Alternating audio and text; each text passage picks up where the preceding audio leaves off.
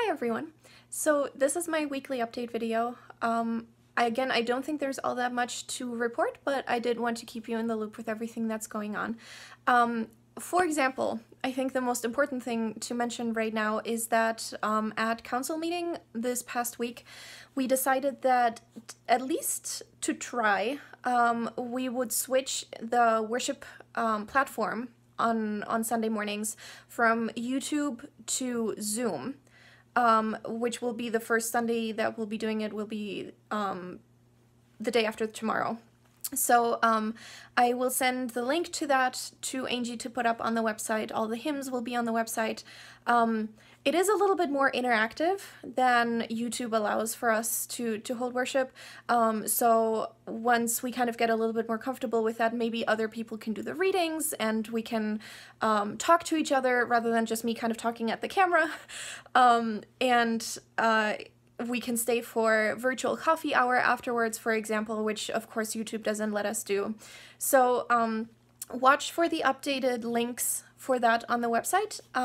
There will also be an option to call in straight to the Zoom meeting, so hopefully even if you don't have access to the internet, or if you know of someone, if you know of family members who would like to participate in worship but who maybe don't have a computer or don't have access to the internet, there is a phone number that they can call and they can just type in the meeting ID once they're asked for it, and then they should be able to join us just with sound. If you have any questions at all about that, please let me know. You have my phone number, you have my email address. Feel free to text or call me or send me an email, and I will try to help you in any way that I can so that as many people as possible can actually participate in worship this Sunday. So that is it for Zoom. We will also stay online until further notice.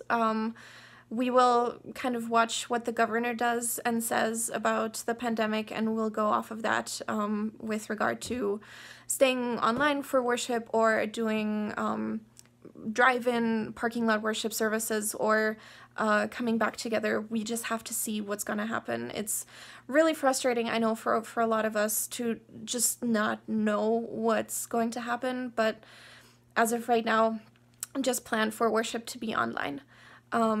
There will always be the links either for YouTube Live or for Zoom if we can figure that one out, if that works well. So there will be ways to still connect to church even if we can't be together in person. Next, the B90 program, the Bible in 90 Days, starts this Sunday as well. So if you're interested in that, do remember to fill out the doodle poll so that I know who all is interested in participating.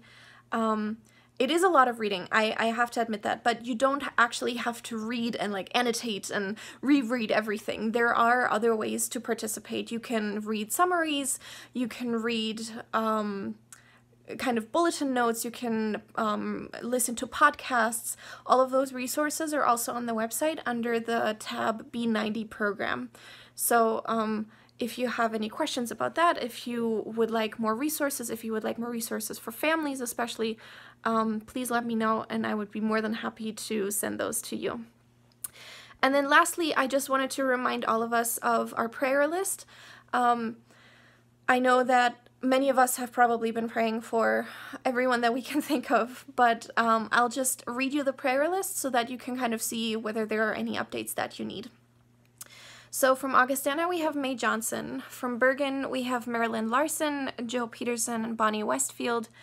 From St. Lucas, we have Marilyn Bresvin, Sheldon Holland, and Savannah Rausch. And then in the community, we have Landon Behrens, Libby Duck, Gail Gregoire, Janet Tanto, Gary Johnson, Jill Burney, Cindy Buyert, Tony Rodriguez, and Adela Espinosa.